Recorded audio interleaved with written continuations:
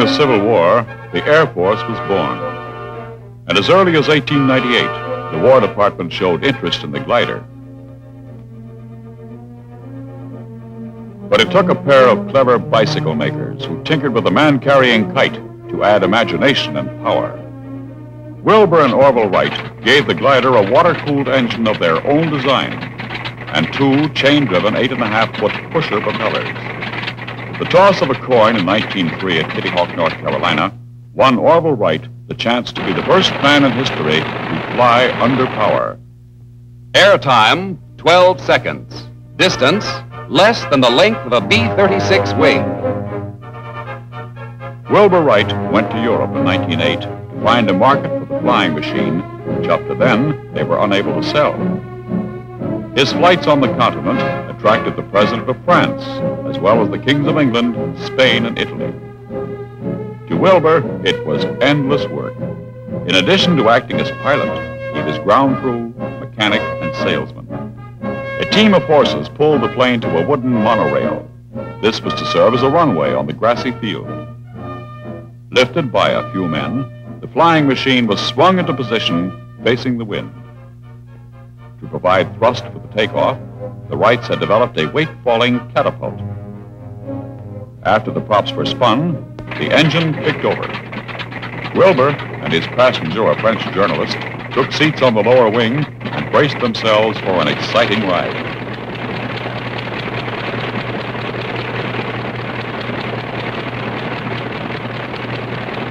He convinced Europe, winning applause, but no sale.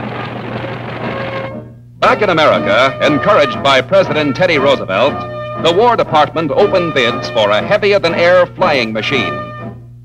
Signal Corps specifications required that it carry two persons a distance of 125 miles at an average speed of 40 miles an hour. The Wrights signed a stiff contract. Finally, at Fort Myer, Virginia, they flew a machine that was accepted as U.S. Army Airplane Number 1.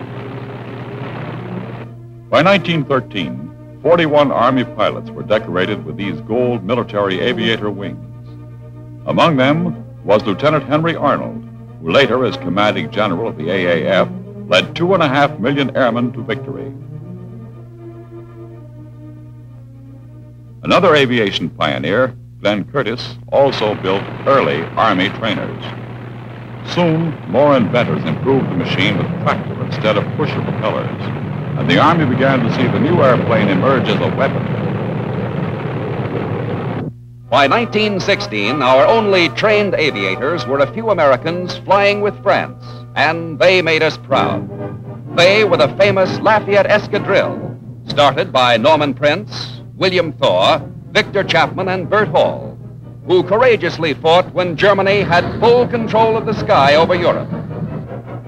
When German U-boats forced us to declare war, American air power ranked 14th.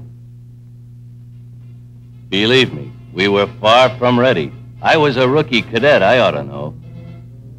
They gave us wooden guns and told us we were going to turn the tide. You know, in a couple of weeks, we began to look as though we might do it. For training equipment, we molded our own bombs out of plaster. Pretty soon, we trained with the real things, Lewis machine guns. Having met the requirements, we were issued leather flying togs and helmets. Assignments were made. We got a chance to fly. First, we made a pre-flight check of the baling wire planes.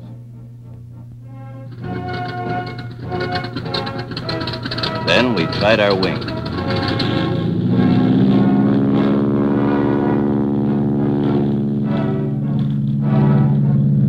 "50 hours in the air, a few bombs.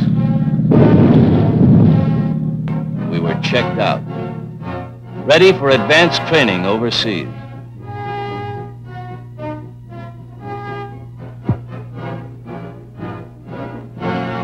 America was producing airmen, but we didn't have a single fighting airplane.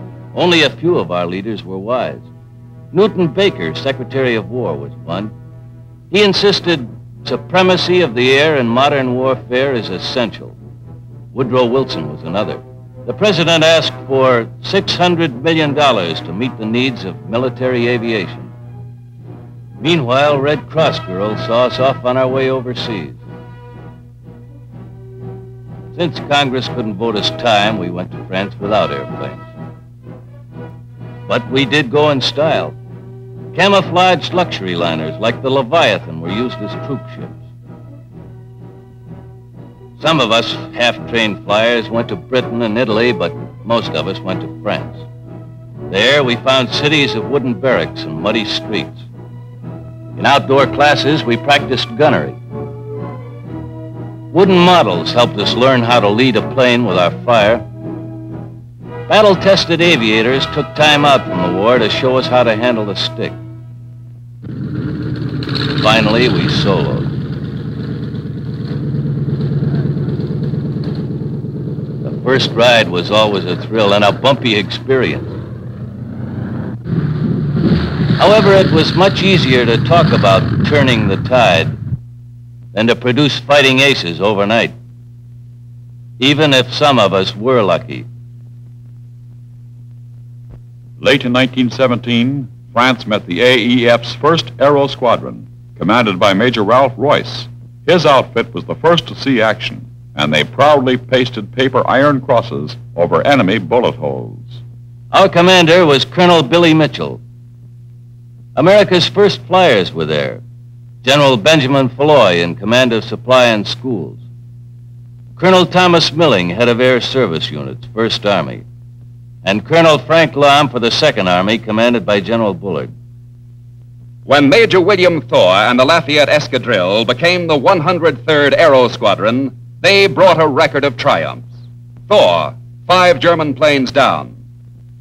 Lieutenant Larner, 3. Lieutenant Merrick, 1. Lieutenant Tobin, 3. Don't forget the aces. Captain Field Kindley with 12 victories, and Major Raoul Lufberry with 17, before they were both grounded forever. Then those who lived to take part in another war, Captain Elliot Springs with a score of 12, and the ace of aces, hat of the ring Captain Eddie Rickenbacker with 26 victories.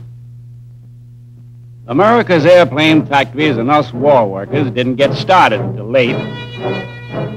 To make airplane wings, they took us house carpenters, furniture upholsterers, even seamstresses with high pompadours. Meet Rosie the Riveter, 1917. Painters used varnish that smelled like bananas. The fuselage, which we finally chose, was of British design. The engine was all American. Its manufacture was the outstanding production achievement of the war. In all, 4,500 DH-4 airplanes powered by the Liberty engine were put together in this country. They were built by Ford, Lincoln, Cadillac, and Packard, automobile manufacturers. Curtiss, Martin, and Wright, still famous plane-making names, were busy assembly plants in those days. World War I gave America its great aircraft industry. Each plane was test flown. Then, the thousands of parts were painstakingly dismantled for packing under guard.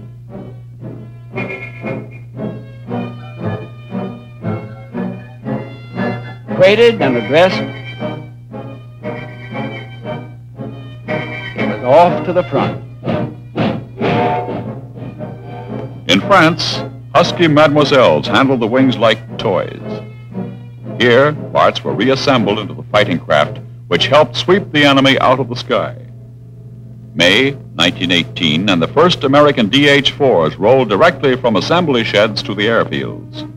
Only 8 months after they were ordered into production, they joined American aviators ready for the big push. When the order to prepare for battle was given, truckloads of aerial bombs were delivered to the planes. There, armorers fused the bombs and loaded the racks. Then the boys who had to take them off made sure the job was done right. The boys still talk about the big push. When we lifted the flaps that September morning in 1918, everything was ready. Billy Mitchell had asked for every Allied airplane that could fight, and we brought them out. The brass ordered a tremendous air force to control the skies over the Samahil sector. This was the First Army's field of battle. For the dawn takeoffs, we put flares on our wingtips. Every Allied field on the continent gave its planes. General Mitchell called for 1,500. We actually got 1,481 off the ground. Wooden props bit into the air, and the engines began to rev up. Our mission was to protect the doughboys of the First Army. Some had orders to bomb and strafe enemy installations, others to engage the Germans in the air. This was it.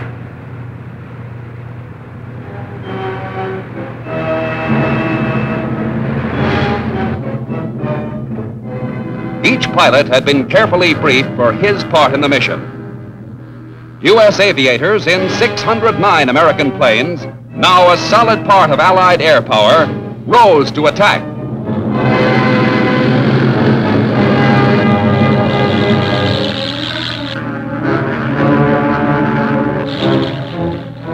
Germany put albatrosses, Fokkers, more than 30 different types of planes in action to fly no man's land patrols. Some of the Huns dropped bombs by hand on our troops. With over 120 different types of aircraft, the Allies fought back. Our boys were always quick to single out the enemy and come in close to attack.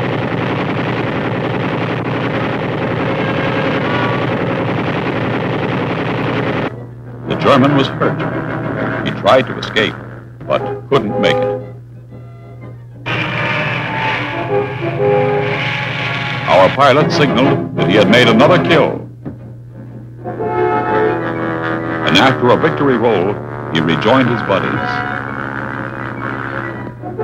Other enemy ships strafed our observation balloons, burning them out of the sky.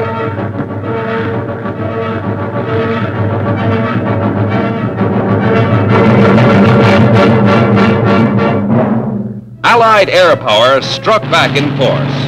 The sky was a beehive of battle. We overwhelmed their air defense, winning and holding air superiority. It was almost the same a few weeks later in the Meuse-Argonne offensive, where we bombed with telling effect in the most notable aerial effort of the war. November 11, 1918, closed a chapter in the unending story of the United States Air Force. Visual history has shown us some of the courageous men in uniform and out who cradled the dream of flight and gave us aviation. In the history-making jobs that lay ahead is the inspiring chronicle of more Americans who continued the pioneer spirit. Men with an idea who planned and worked and fought to build the greatest striking force and protective power in history, the United States Air Force.